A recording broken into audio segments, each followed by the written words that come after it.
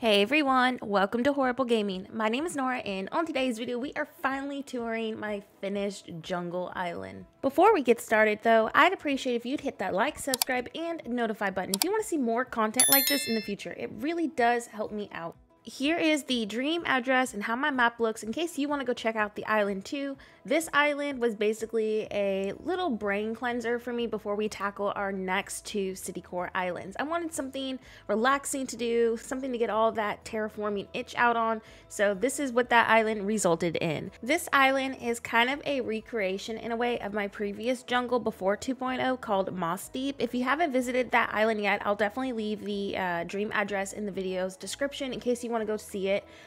It is a lot different from this one, just in structure wise, and I'm just really excited now that I have two lush, simple jungle themes that y'all can go get inspo from. As many know, I have a soft spot for tropical themes in general. They're just my favorite to do, especially because I just love how the palm trees look. So you're probably going to be seeing me use palm trees on several dream addresses in the future too. I'm not going to say that they're going to be a tropical theme because I just really do like how the palm trees look in general, but I do have some really fun city cores planned out. I'm feeling very inspired to tackle two of them, and you'll know more about these on my next video.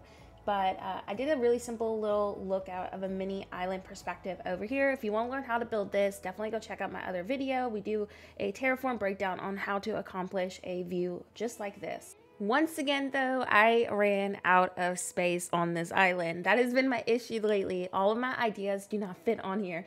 And this was the reason why I wanted to do a new jungle island, because Mossdeep didn't get all the ideas that I wanted onto it. So I wanted to do a bigger abandoned ruins area, and we still have one on here, but it's so small because it's at the edge of my map, and I literally just didn't have space for the whole entire idea in my head. So that was super, bumming for me, but overall, I feel like I did get a lot of my ideas that Mossdeep didn't get on here, which I'm pretty happy about. I also want to add, if you're new to my channel, I'll quickly introduce myself. My name is Nora, and I do a lot of Animal Crossing builds, island tours, and tutorials. I focus on basically every single Animal Crossing island theme, but I do heavily focus on city core islands. I just have a huge soft spot for city core anything, so if you want to stick around and check out my other videos, feel free to, and I hope to see you on my future videos and streams. If you are also wondering what my plans are for Animal Crossing content in the next coming weeks, I am planning to redo plus some new ideas every single island that I did before 2.0. If you're not aware of every single island that I have created, I will have that video linked in the video's description if you want to go check that out. I'm basically improving and recreating a lot of island aesthetics that I've already done, and obviously adding ideas that didn't make it onto those. So that's what this island was today. And again, didn't have space for all my ideas, but hey, I am still very excited about this new remake of the older jungle island. So that is kind of like what my plan is.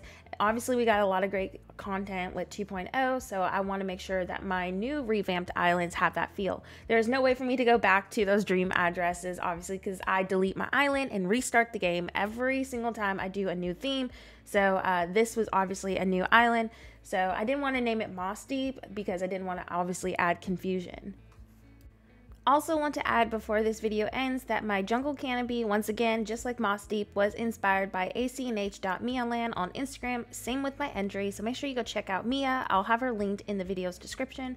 And I did try to keep this island very simple. I am not really a clutter type person when it comes to my natural islands. I really love simplicity and just focusing on my greenery. But I am going to be challenging myself in the future with some cottagecore content, especially when I'm getting too burnt out feeling on my city cores and I need a break, just like with the jungle island. So that is definitely planned in the future. And also, I really do want to make a farm core theme too.